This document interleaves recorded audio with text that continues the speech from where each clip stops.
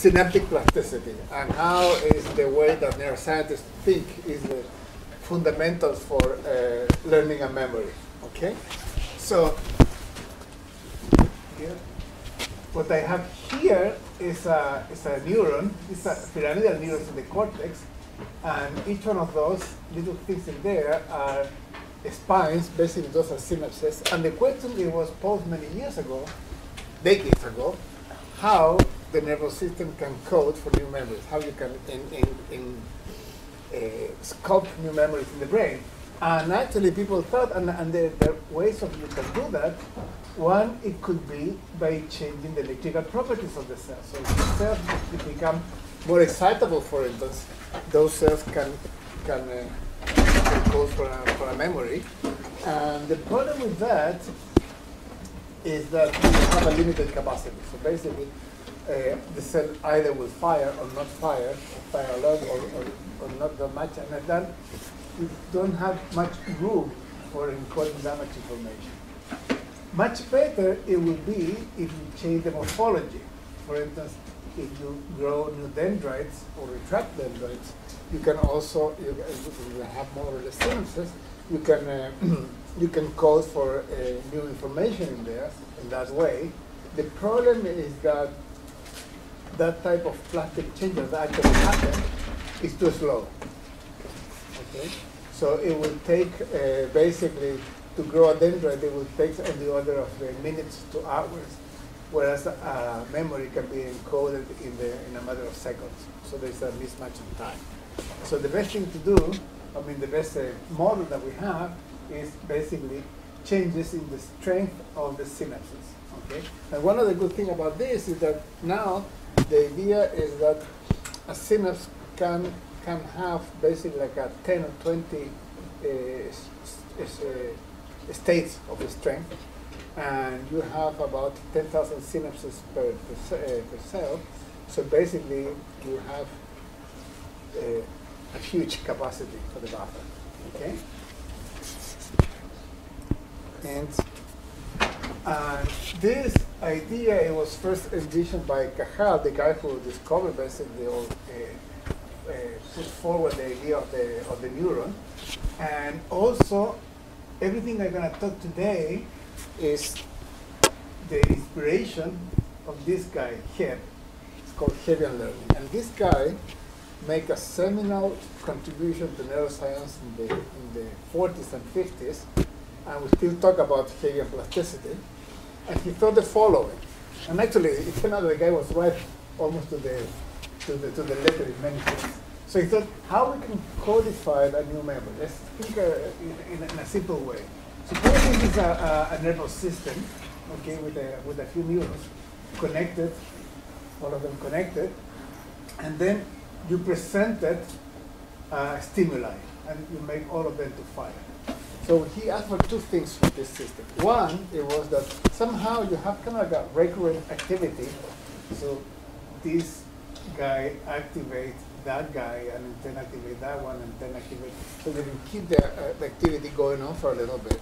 But more importantly, what you need is that as a result of this co-activation or simultaneous co-activation, you have to strengthen the connections between the components such that next time, if you present not the stimuli by a partial view of the stimuli, okay, you activate the system in the same way as you activated the normally.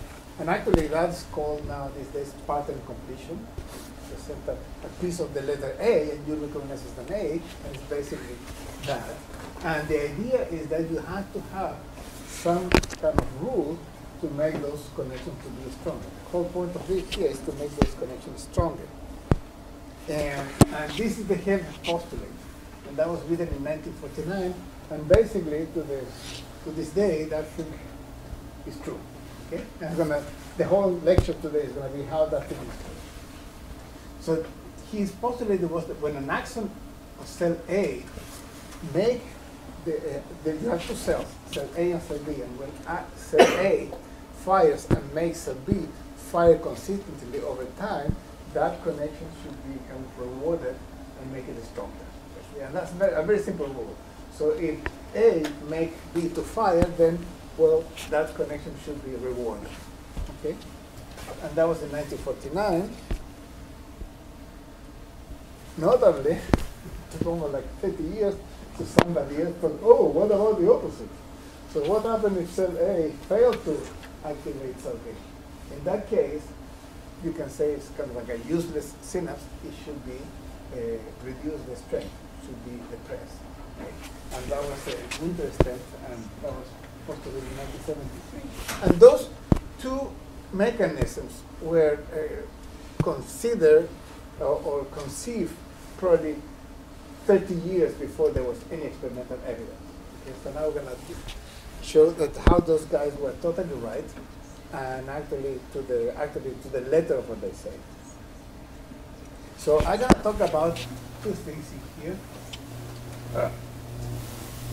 This is long-term potentiation and long-term deployment, how to make a synapse stronger and how to make a synapse weaker. And we're going to go to the several stages. The first is, what are the rules? What are the activity rules? What really have to happen in the pre- and post-synaptic connection to make it stronger or weaker? And what have to change in the synapse to make it a synapse stronger or weaker? That's the key component that needs to be changed. And this thing, I'm not going to talk to you about that because of time, how you can maintain. Okay, and that's a crucial question that actually is not very well answered yet, but how you can use a change in the synapse to make it stronger, and that synapse have, like memories, have to last a lifetime. So you can use a memory in 20 seconds, but they have to last for at least 70 years. So how you can maintain that? And that's the question that I'm not going to answer because actually there is not a good answer yet. So what I have here, I put in here is a graph of research on long-term potentiation. And this is the first report of long-term potentiation in history, in 1973.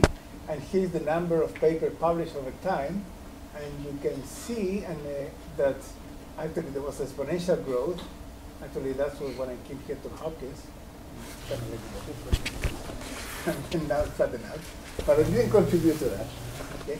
And here are the three stages that I'm going to tell you about: expression, so the induction, the expression, and the maintenance. And the idea is that the rules of induction was the first thing that the people worked out. And that was worked out probably by the 1990s.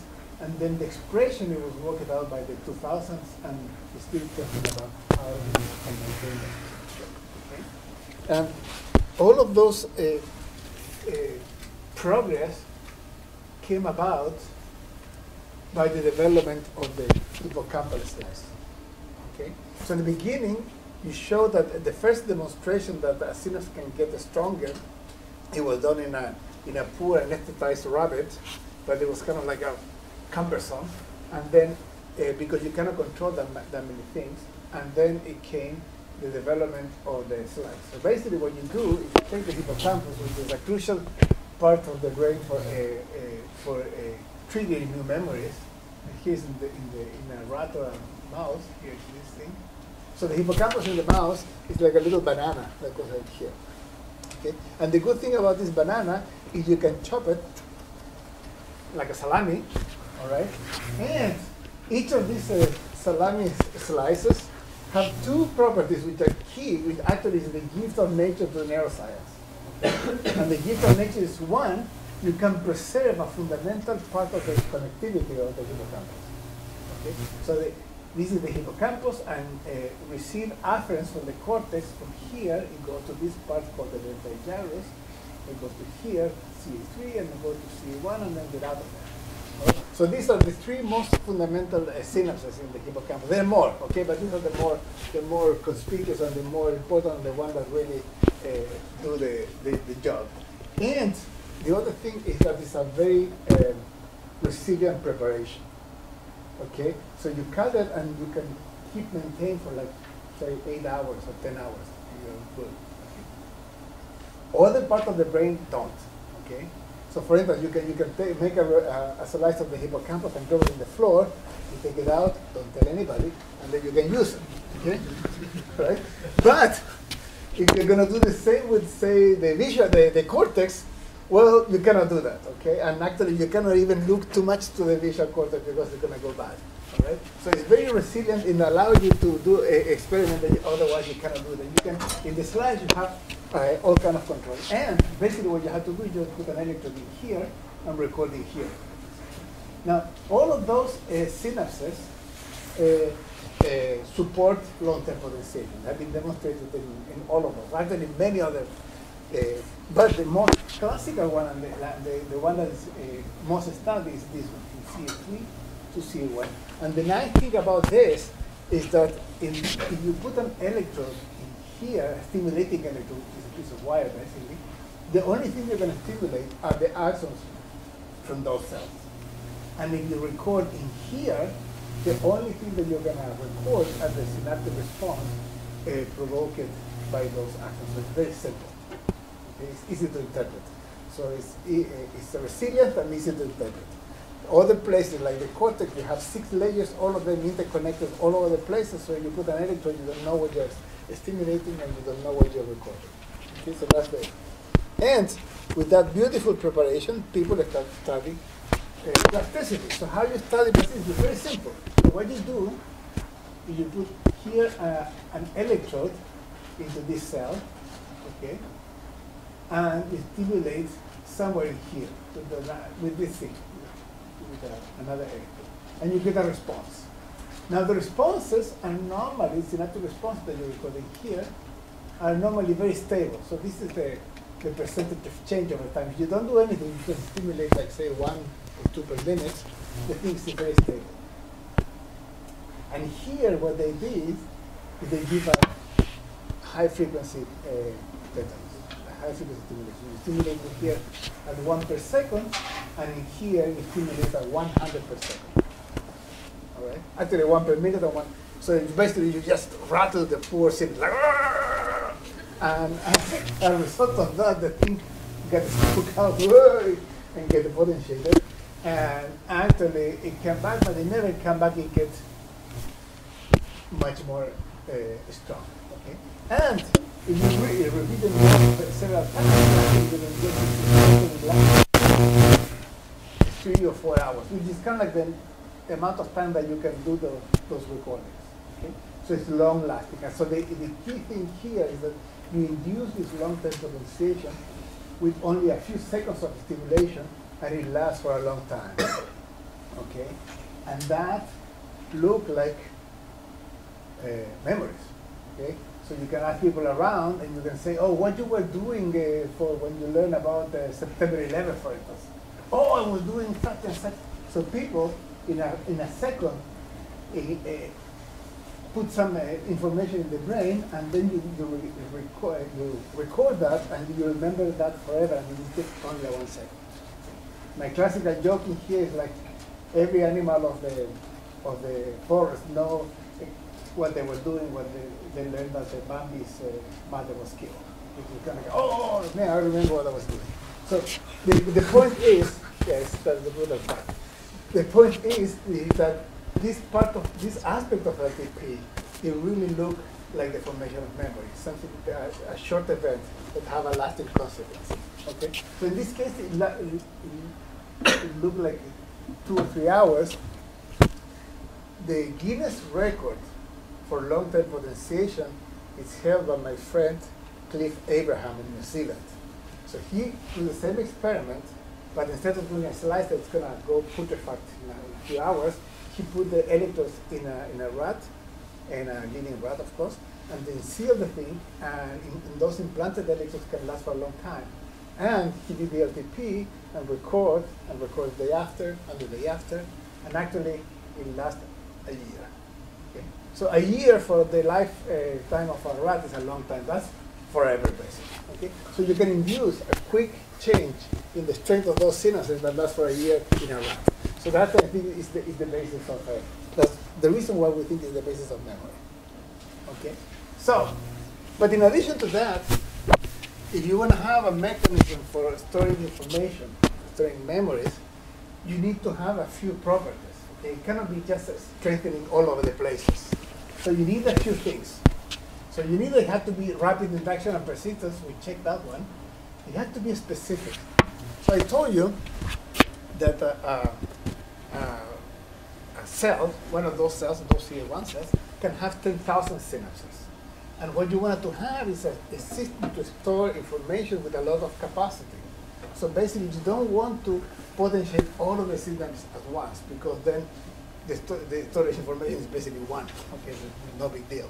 All right. So what you wanted to do is to be able to change the strength of each one of the 10,000 synapses independently. That will give you a lot of information capacity. Okay.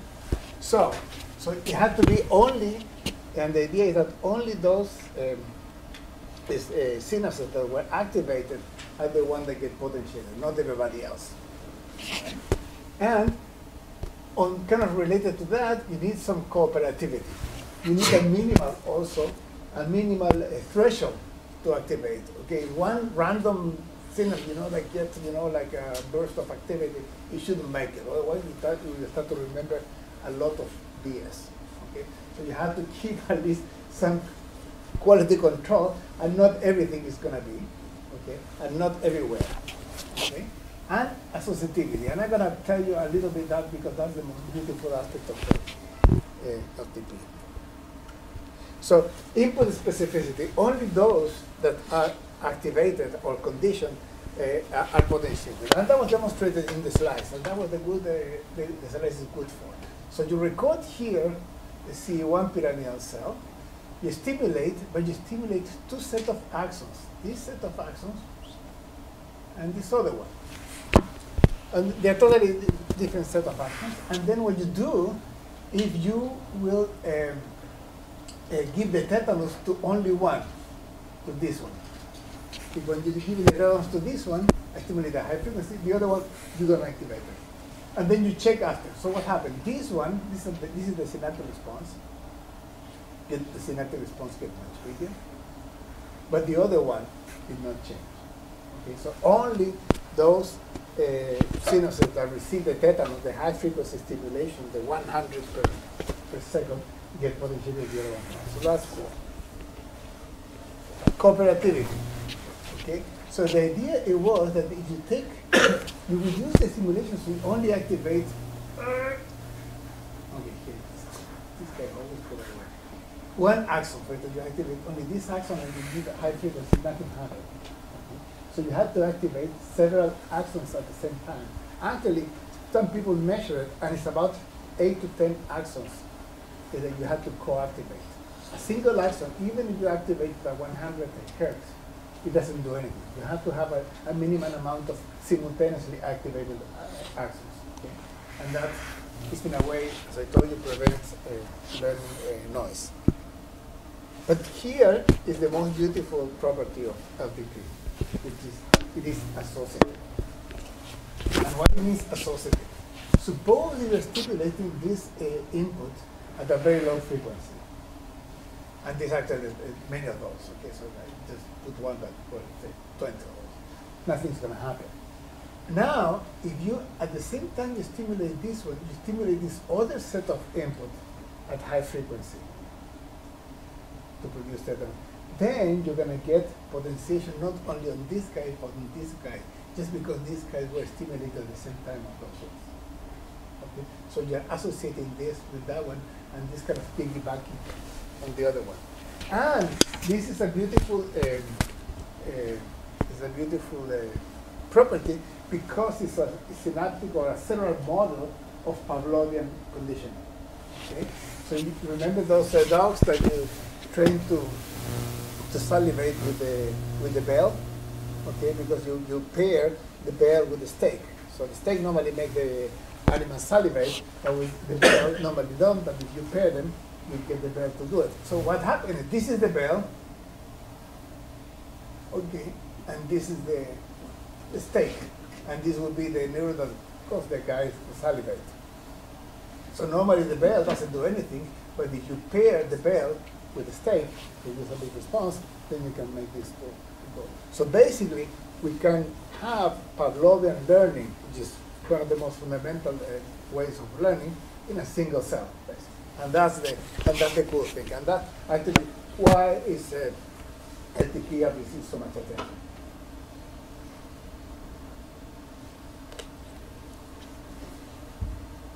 So this is a cartoon that I'm just trying to, for you guys to gaze at home so you can remember those things.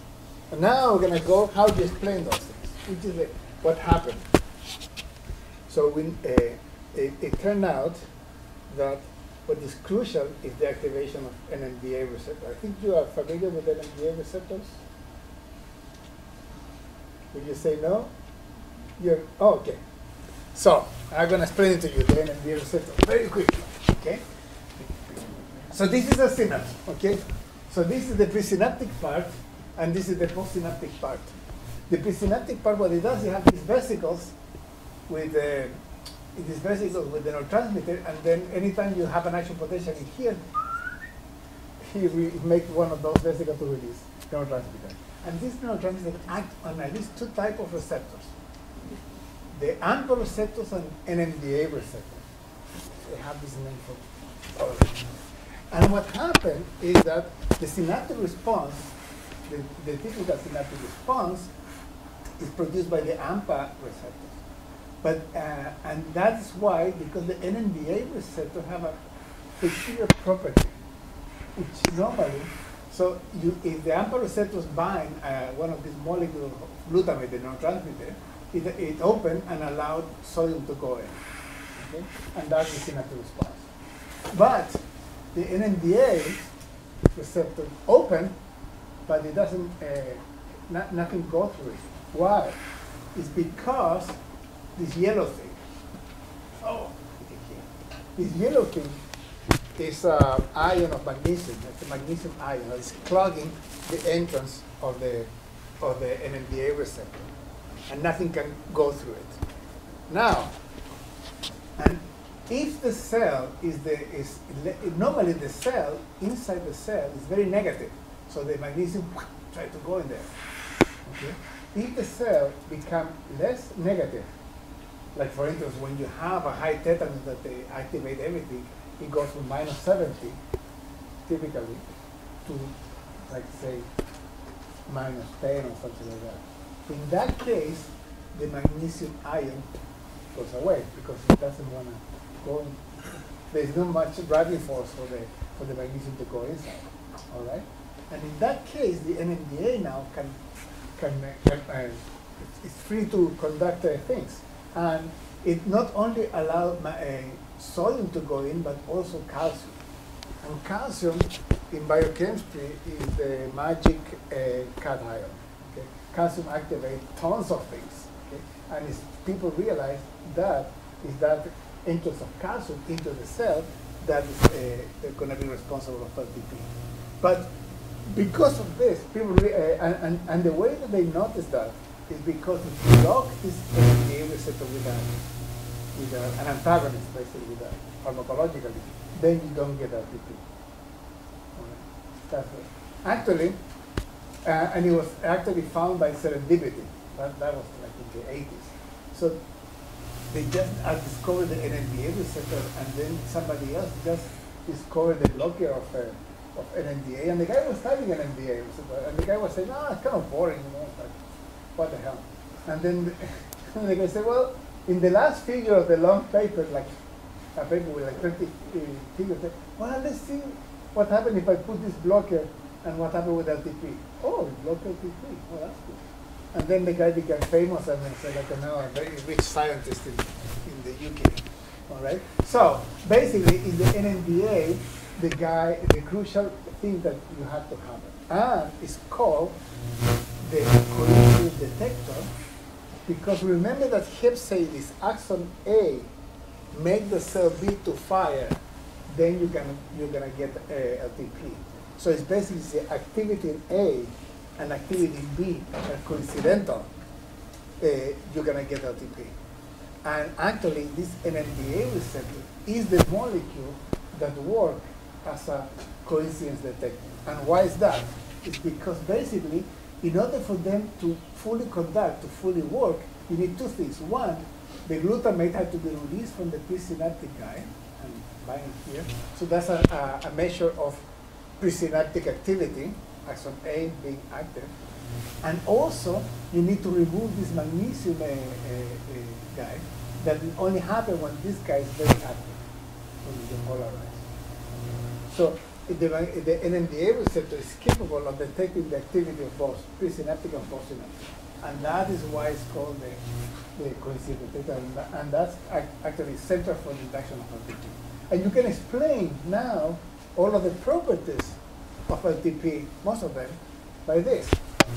For instance, input specificity. Why only the active guys, only the active synapses get potentiated? Well, because the NMDA receptor needs two things. Needs the postsynaptic cell to be very active, to depolarize, okay?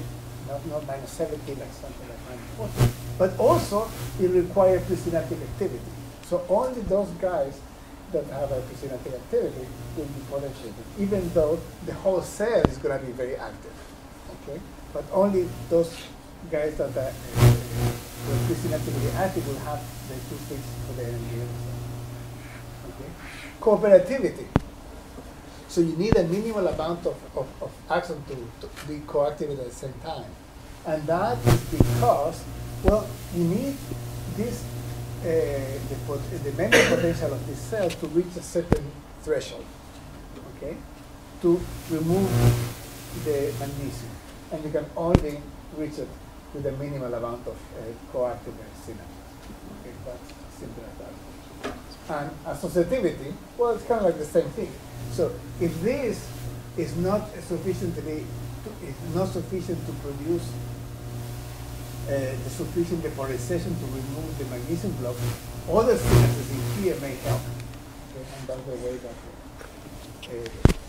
it works. Okay. Okay, and here is for you to remember. That's what I just tell you with my clumsy words. And here's a demonstration of some of that. So, as I told you, the way that people up to now have been inducing this potentiation is by high frequency stimulation.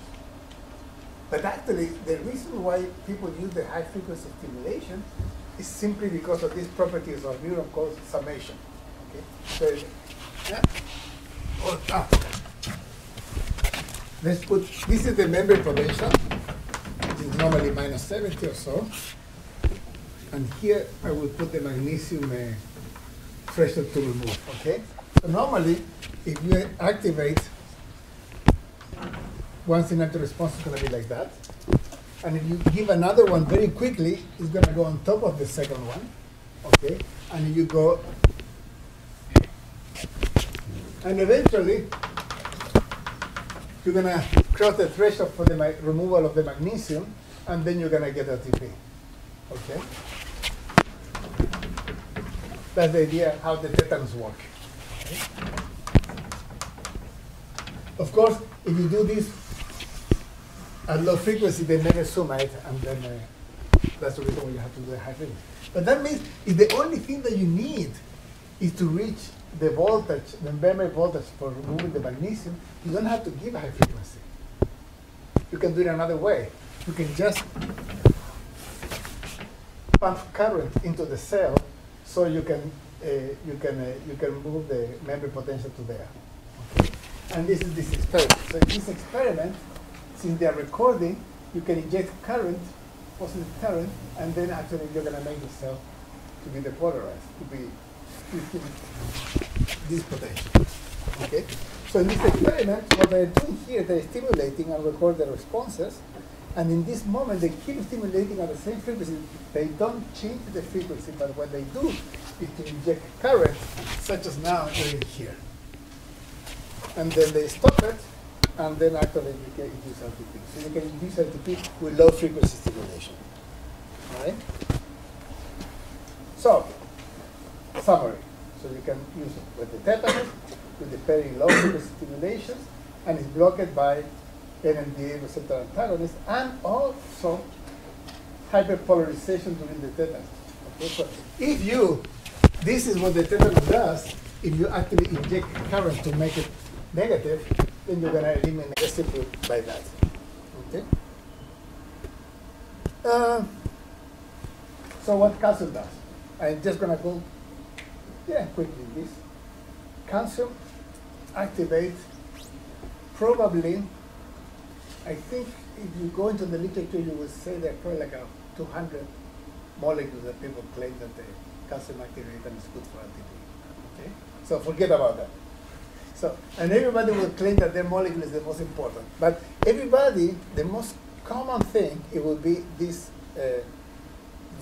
molecule called chemkinase 2. And this is a protein kinase that is particularly activated by calcium. Okay? And one of the, this is the most common effector of calcium. And the experiment, oh, that's pretty bad. Here I explained the whole experiment, and I guess I lost it. All right. Anyway, I'm going to have to explain it with my words. So in this experiment, what they do is this enzyme, chemkinase, you activate it with calcium. And remember the NMDA, the calciumine. So basically the idea would be that calciumine activated chemkinase. How you can demonstrate that? Well, what you do, if you take a flask full of chemkinase, put some calcium in there, activate it, and then put it in the little pipette that you're using to record from the cell. So now the activated chemkinase is going to flow inside the cell.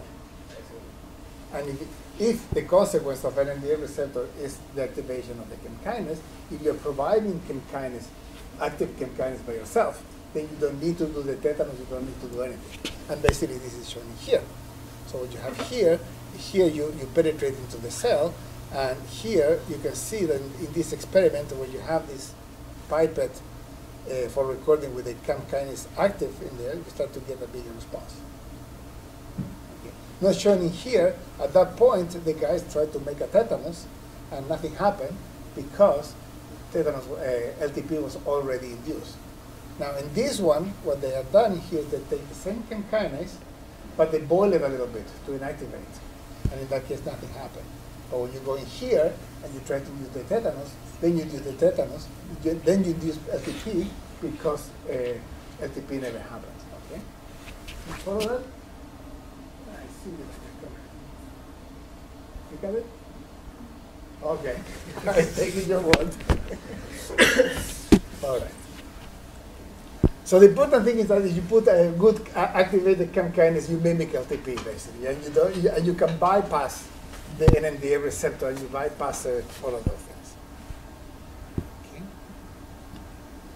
So the expression, and I think we're going to finish here because it's, so what did change?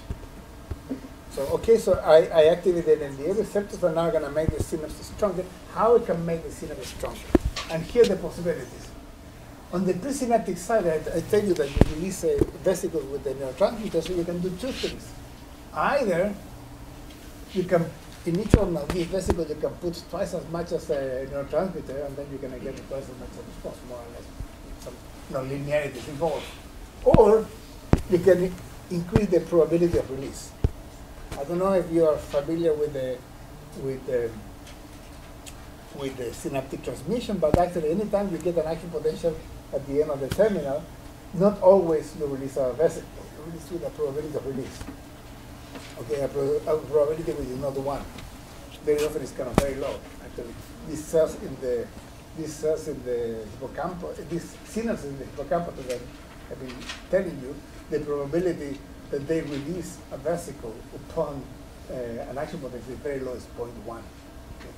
1 out of 10 times they will release the vesicle. So if you increase that probability of release, you're going to get a bigger response on average, because normally you're recording for several division of several axons. Okay, now, but postsynaptically, you can have more receptors. You can have more of those AMPA receptors.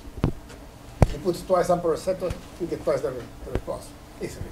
Or you make it, change the properties of the receptor. You make it, they open bigger, they open more often, all kind of things. So this actually was one of the most interesting times of synaptic plasticity fields in the 90s, because the field was bitterly divided between the presynaptic guys and the postsynaptic guys. And you will go to the conference and those guys say, you cannot say that because you are... And then the most, and I was a kid in there, but it was kind of fun to watch all of those guys fighting. All right? And so the camp was divided between the presynaptic side and the postsynaptic side until the presynaptic guys make an incredible creative experiment that switched the whole thing to the presynaptic side. And this is a good story. So, as I told you, synaptic release is a probabilistic phenomenon. So sometimes you get it and sometimes you don't. Okay? So here what we have, this is what's called with a single axon stimulation. So here you do one single axon and you are seeing the effect of that. So sometimes, as I told you, it's a probabilistic thing. Sometimes you don't release anything. Sometimes you release one vesicle. Sometimes you release two vesicles, and sometimes you release three vesicles. So you can make here a histogram, failures, one vesicle, and two vesicles, and three vesicles. You can see that, all right? Now, and very often it's failed, okay? Most of the time it's failed. So this is the number of cases that you get a failure. So now, they took that diagram, and then they do LTP. And what the guys found, it was brutally that you get more vesicles, but actually a fewer failures. Okay. So you can comment or you can discuss, whether you have more vesicles or not, but the reduction of the probability of failures is an increase in the probability of release. Okay, you will follow that. Okay. So the fact that they are getting less failures, it means that you have more release, and that, for a while, it settled the thing. This thing is just we are controlling the probability of release. Right? Now, that was part of the story. The next part is very cool because it was totally the opposite. And actually, the field of plasticities, I think, have been driven basically by people with bright ideas. Okay? And as I told you, here have these bright, insightful ideas, and this is another insightful idea that it was advanced by Francis Edwards. Actually, it's a bright woman. At the beginning, I thought it was a man, but to show my misogyny. Okay, but it's a bright woman, and this idea is beautiful, and it's the following. So she said, okay, so we have a failure, but just because we have a failure, it doesn't mean it's a presynaptic failure. It's not a failure of release. And here's the creative thinking. She said, well, most of the experiments that people do, they do it in very young tissue because it's easy to manipulate and it's easy to record. And in very, so that's one thing. And the other thing is, like, all of those experiments, you maintain, for simplicity of the recordings, the voltage of the cell at a very negative, voltage. Okay? And she said, well, what happened if the synapses, when they're born, they only contain NMDA receptors and no AMPA receptors? Okay. So what will happen? Well, if you're going to see this one and you're keeping this synapse at a very negative voltage, you're not going to see anything, because remember that the NMDA receptor is normally clogged by the magnesium ion in there. So if you record from a synapse that only contain NMDA receptors and you're maintaining the cell at a very negative state, you're not going to see anything. You're going to say that's a failure, there's no synapse in there. Now, suppose that what happened is that after LTP, after inducing LTP, what you're getting is that you're getting the insertion now somehow of AMPA receptors. Okay?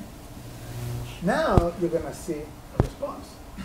So you go from a situation in which you have no response first, and now you have a response, but it's not because it's a change in the probability of releasing vesicles, but it's basically before you didn't have any AMPA receptors, and now you have it. You follow that? Okay, and they call it that silent synapse. Okay, and that was a. Huh? How does the younger nerve with only the FDA form, or like get to a positive voltage to form? Excellent question, beautiful. So it turned out that many. So first of all, you have that noise. In all of these systems, you have noise, and you can have that. But interestingly, when the animal is very young, synaptic inhibition provided by GABAergic receptors, it's involved the chloride crossing the membrane, is actually depolarizing, it's excitatory. So in the very young guys, in the rats, for instance, postnatally, GABA, there is no inhibition basically. Inhibitory synapses are actually excitatory. Okay. And then what happened, because all of these synaptic changes depend on the gradients. Okay. If you have more of the iron in there, than here, the iron will go this way and the other way around. But what happened is that when the animal is very young, the gradient of the chloride is the opposite as in the dogs. Okay. And all of that is because you have different set of transporters. Okay. But basically, in the young guys, inhibition is going to help excitation. And once everything is done, basically inhibition will go to inhibitors. That's it.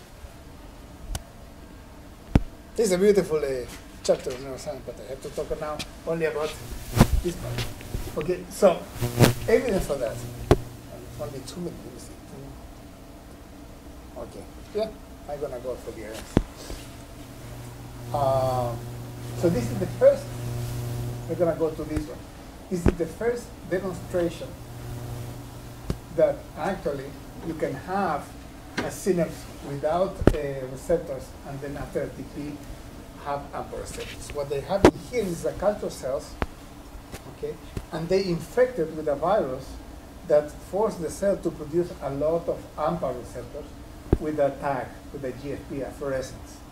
Okay, so you can illuminate with one wavelength and get the excitation back, and then you can see whether the signal is. So basically, this,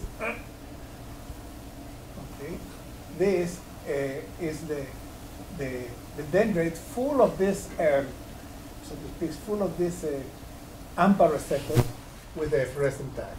Okay, and what happened, and you only have to follow in this part.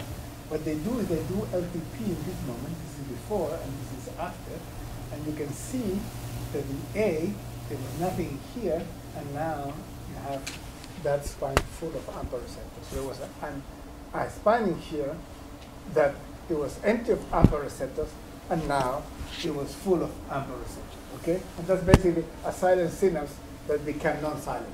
Okay, this guy didn't have any, and now I have. So now that was done in the late 90s. Okay, and that was kind of fast. The technology now has advanced, and now this is a state of the art. The guys are showing basically the same thing, okay, but not in culture cells, but in a live animal behaving, and then they're stimulating our whiskers, and then you can see that stimulating the whiskers of the rat, and then you can produce, and these little arrows, you can get more from here to here, you get more AMPA receptors, okay? And these are AMPA receptors that only fluoresce when they're outside, outside of the membrane. So it's basically a lot of technological improvements are going, have happened since then. But basically, it's the basic same principle, okay? So the guys make a very beautiful conclusion with a bad images, and now we're confirming with beautiful images. Okay. And since we are about to finish, because is that 420? Yeah, okay, so this is basically, this is the model that people have, is that activation of the NMDA receptors produce calcium, and the calcium activates CAM kinase, and somehow it enforced the movement of AMPA receptors that were kind of outside of the synapse to get into the synapse and get trapped and anchored in there. Okay, so these guys, it was kind of like on the side of the synapse, and now it goes in here. And that's ATP. Okay, this little arrow in here. All right. So and how can kinase do that? Nobody knows. Okay, I mean, or there are like 25,000 different theories about or experiments and stuff like that. But basically, the fact is that after LTP, the receptors that were kind of like diffusely around here, they get inserted into there. And I was supposed to talk about LTD, which is the other way around, but basically, I'm going to skip everything except I'm going to tell you that LTD, the depression, it also requires NMDA receptors. And people were saying, whoa, why is that? You know, to put the AMPA receptors, you require NMDA receptors. To take them out, you also require NMDA receptors. How? Explain that to me, okay? And the explanation is simple, okay? So basically, the idea is the amount of NMDA receptor activation. If you activate a lot of them, you get a lot of calcium, and you get a lot of this chem kinase, all right? But if you don't activate a lot, right, kind of like a little bit, all right, you activate basically phosphatases, and those phosphatases undo the work of the chem kinase. Okay, so the kinases are good for putting the receptors in the synapse, and the phosphatases are good for take them out. And both of them are commanded by NMDA receptors. In one case, you need a lot of calcium to do it, and the other one, you need a little bit of calcium to do it. But basically, that's the same. All right? Yeah, I am 3 minutes over, so. Yeah? Good. My understanding is until 2:20, is that true? Yes. And it's 2, huh? 2:15? Well, this guy in here says it's 2:23. Sorry, guys. Okay, so, well, Jesus. It's the computer. Okay. So, all right, so then I'm going to tell you a little bit more about hippocampal LTD, because it's the other side of the equation. And there is a, anyway. So, not only, and there was a good, people start to look for LTD after the successful elucidation of LTP. And there's 2 good reasons, okay, or actually 1 good reason. You cannot have just LTP. You cannot just potentiate the synapses. I mean, eventually, you're going to saturate them. I mean, you cannot cram, 10,000 AMPA receptors in a poor spine. I mean, the thing is going to explode, all right?